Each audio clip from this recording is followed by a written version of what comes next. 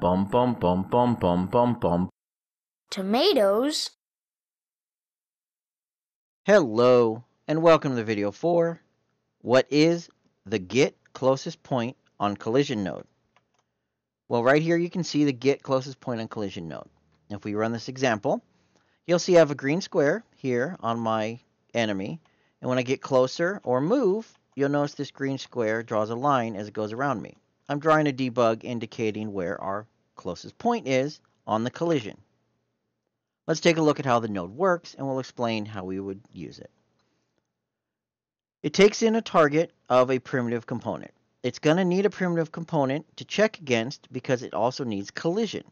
Now, the component must have simple collision or else it's not going to be queryable. In this case, I'm targeting this player here. I'm targeting the mesh that's on it, or this red character. Now, we need a point. So where in the world is this point we want to compare against so we can see where this point is closest to on our target?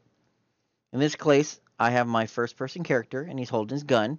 At the tip of the gun, I have a sphere, and I'm comparing where in the world that sphere is to our mesh so we get the closest point. So that's why when we run this, you can see it's following him as my guns follows him. Now, you'll notice it doesn't really go up and down, and it's kind of hard to see when you jump, but it's wrapping around the character's internal point. Now, the reason for that is this part here, our bone name. Now, it's optional, but it's the center of mass on the character if it's set to none. In that case, it's the pelvis area, or it's a specific bone name to follow if you happen to have bones. In this case, if you have a skeletal mesh, you'll probably have bones. Let me plug in my capsule component here. So we're going to check against the capsule component now, and that's this outside area, which you can see is a nice collision-centered area. When we run our example, you'll notice it actually follows our point a lot better. It's kind of like we're drawing. As it goes up, of course, our point here is going to be closer to our character's top part. And as we go down, that point here is going to be closer to the bottom part. And it's all relative around our capsule, as you can see as I go around. And I jump, it goes higher. So that's important to note.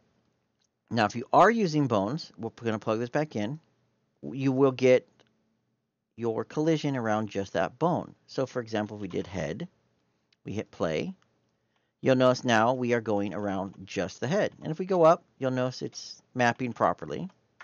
If we were to look at our skeletal mesh, you'll see it's following our head bone here. And this is the collision we have around the head. So this is the point it's going to be tracing against, just the head, because we're going against the head bone.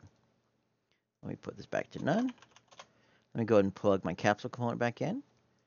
Now, the outputs are simple. You saw me using them. It puts a vector out, which is basically the closest point on the surface to where our point is that we're checking against. In that case, I'm drawing a debug point, and when I run it, you can see from here to here is going to be the closest point. As I go around, you can see it following. The other output is the return value.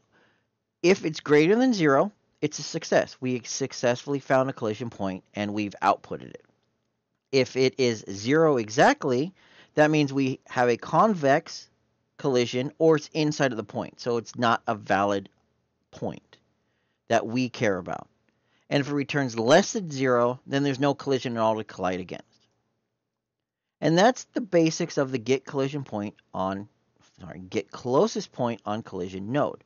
It allows us to put in a component, how close is our point that we want to compare against in our world to that target, find the closest point on the collider, and then output that value so you can see we can use it here. So let's say you were firing or you want to do some swinging action. Maybe you are swinging a weapon, and when you collide, you might want to check at the closest point and maybe apply some damage to that point based on where you hit the opponent at. Or maybe you want to know specifically when you hit them and maybe give them force. And that's it. That's our get closest point on collision node.